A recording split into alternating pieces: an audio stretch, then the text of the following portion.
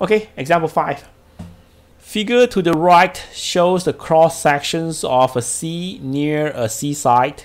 Find the difference of the pressure between point A and point B. Densities of sea water is 1050 kg per meter cube.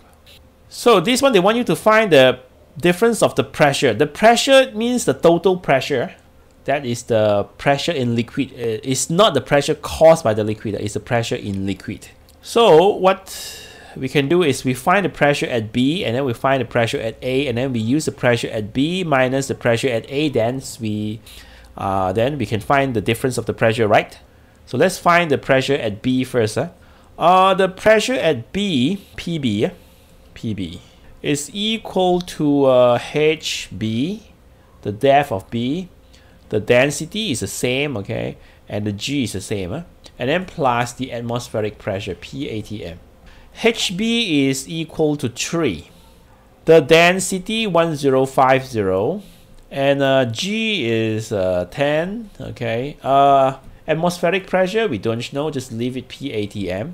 Use your calculator to find the answer, then you should get the answer 31,500, 31,500 plus the atmospheric pressure. Okay, so this is the pressure at B. Yeah? How about the pressure at A?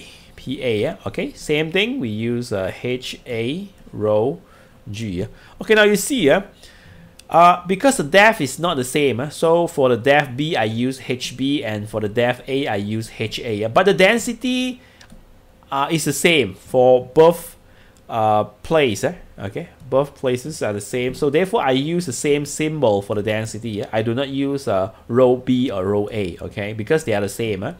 And also I do not use GA, GP, okay, because they are the same. And also this one, I use the same symbol. HA is 0.8, the density 1050, and G is 10, and then plus P ATM. So by using your calculator, you should get the answer 8,400 plus the atmospheric pressure. Okay, so that is the pressure at A.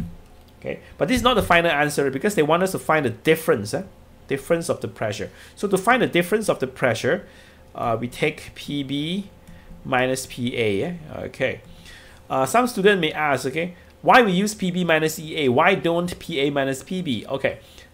For finding that difference, usually we take the higher value minus the smaller one. So this one is higher than this one. Okay, pressure at B because it's deeper, so it's higher than the pressure at A. So we use the higher pressure minus the lower pressure to find the difference.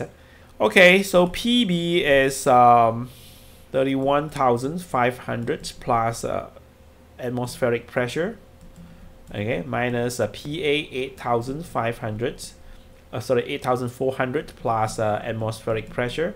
Okay, the atmospheric pressure cancel off. PATM minus PATM cancel off. Okay, so then use your calculator to find the answer. 31,500 minus 8,400, 23,100 Pascal.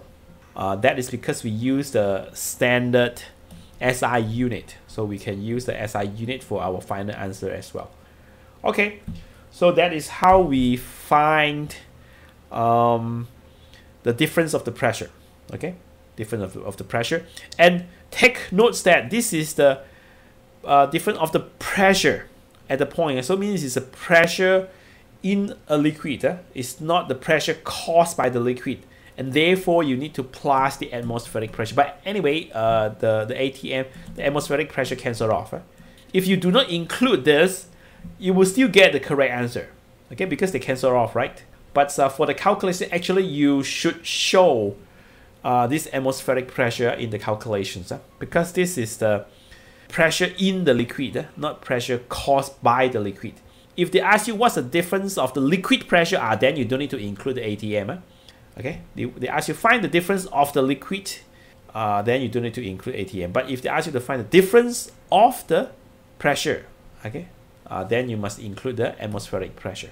So that is the difference between pressure in liquid and pressure caused by a liquid.